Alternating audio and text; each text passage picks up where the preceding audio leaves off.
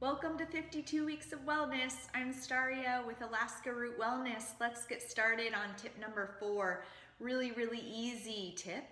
This has to do with digestion. So if you have slow digestion and you feel like you're not really hungry that much, you eat at irregular times throughout the day, you feel like you're just sluggish and heavy in your gut, this is a really good tip. Also, this helps with when you've got family dinners coming up, Thanksgiving, anything that you know you're going to be eating a lot more than you normally eat, and there's just not really a way to get around it, and you want to enjoy with the fun.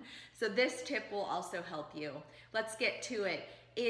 All it is ginger, lemon juice, and some salt. So you would just take a little nub off your ginger root, scrape the skin off, cut about a quarter size. If it's really small, then cut 1 or 2 pieces, and they're just little slivers. Take your adorable, cute little pieces, put them on a plate, then drip a little bit of lemon juice on it and sprinkle just a tiny bit of salt, and go ahead and consume those as an appetizer before you start eating. What this will do is it will help your digestive fire get brighter and stronger so that it can actually handle the food that you're putting in your body.